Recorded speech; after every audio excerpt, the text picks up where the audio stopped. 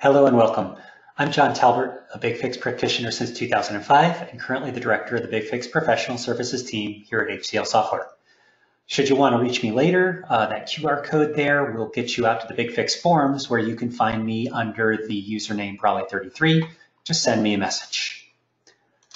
The Relevance language is the fuel that fires the BigFix engines. You can find relevance in Fixlets, tasks, analysis, dashboards, reports, and other places throughout the BigFix platform. One of the areas that you can use to query relevance language are XML files on your computer. XML is specifically structured data used in a wide variety of ways, including configuration, data storage, log files, and others. Today, I'm going to demo using the XML inspectors to get a specific piece of data out of one of the files on my laptop. The file that I'm interested in is in the BigFix client folder, and it's actually this SWID tag. These are XML, and they define what software is installed on your computer for other things to consume. And if I pop this open, you'll see, sure enough, there's some XML in there. What I'd like to do is pop up my relevance debugger and start to dig into this XML. Now, the first thing I need to do is get to the folder, which I'll just copy right out of the Explorer window there. That gets me to the folder. And in that folder, there's a file.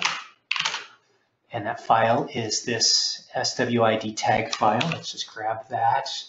There, I've got the file object. Just as a demonstration, lines of the file will show me what's in the file. Lines of, technically I could parse out of there, but it's a little bit unwieldy and not very surgical.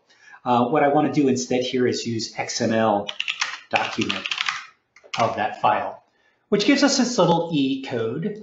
Basically says, I can't show you an entire file on a line. So I'm going to have to show you just this error instead. This is a good error though. So the first thing we're going to do is take a look at the first node name of. So that's the document itself. Not very interesting. Let's go down one layer of nodes to the child nodes of the XML document. And there's more than one of them, so we need node names. And there's the two nodes, the XML node and the software identity node, which has most of our useful stuff in it. If I go down one more layer, I should see these next layer of nodes, the meta nodes and this entity node. And if I go down one layer further than this, well, these things actually aren't nodes, they're attributes. So I would have to ask for the attributes.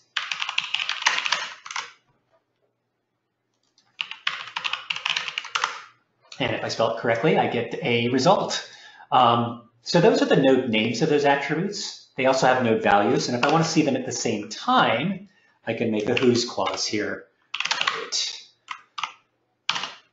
And node values of it. There we go. And there's the node name and the node value all together. But if I'm looking for a specific node, let's say I want to get this taxonomy code out of here, it's a little bit unwieldy to use child nodes. There's a different piece of XML that is allowed to be used, and that's called XPath. I'm going to take you out to developer.bigfix.com to research this one. We're going to go to Relevance Inspector Search, and we're going to type in XPath. There we go. And there's two different ways to pull XPaths. This first one's the interesting one for me because it has this namespace piece to it. If I didn't have a namespace in my XML, I would be able to use the other, more simple mode. But I do have, in this XML, there's a namespace right there and an XML NS. So I am going to have to deal with the more complicated version. So what I'm going to do is I'm going to take this XML document that we've already put together for you. We're going to bring this over. We'll do a single clause view here, and we'll evaluate. And we get the same error we started with. And we're going to do node names. There we go, and we're at the document level. Instead of going down to the child nodes, I'm going to go to the XPath of. And let's just start at the root XPath, which gets me back to the document level. You can see here in the output. If this was a simple XML without namespace, I'd be able to just take software identity as my next node down and put it right into that XPath. It would give me that node. but because I've got the namespace, I have to deal with it. So I'm going to add in, as per the developer, double quote and a comma, and we're going to put the namespace in here. And we're going to have to tweak it a couple of ways. First, I'm going to grab the namespace from the XML document. I'm just going to paste it in raw. I get these red characters indicating there's a problem with my string, and sure enough, these double quotes are breaking my string. So the double quotes around the URL, I'm going to replace them with single quotes. There's 2 of them. There's the other one. Okay, that fixes one piece. And then the other piece I'll have to inject here is I have to identify what name I want this namespace to have. In this case, I'm just going to use the letter A.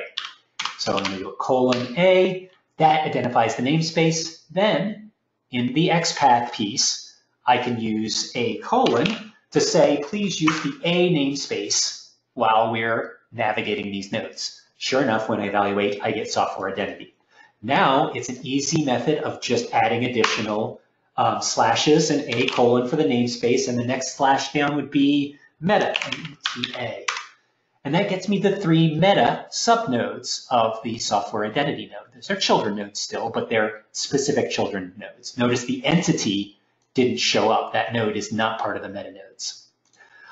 The next layer down isn't actually a node, though. This is an attribute, as you remember from the last exercise. So we're going to add in an attribute here.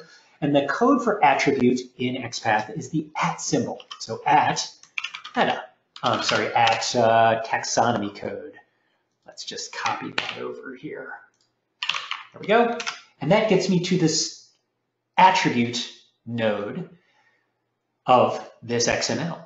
But the name of the node isn't actually what I'm curious about. It's the value. So I'm going to change node names to node values of XPaths. And there I've gotten all the way down, navigated through the namespace, through each of the nodes to a specific attribute, and gotten the value of that attribute out. This is a very predictable and repeatable type of format that you can use. So there are many different inspectors out there. Thanks for watching the example of XML. If you're interested in other inspectors that you can use to get data out of BigFix, developer.bigfix.com has an entire library as well as tutorials on those. And then if you get stuck, you can always come out to forum.bigfix.com, and the content authoring section is the section that you'll want to use for your relevance question types of things to bring back to the community to help solve. And if you're looking for me out there, once again, I'm Brawley33. I hope you enjoyed the video. Have a great day.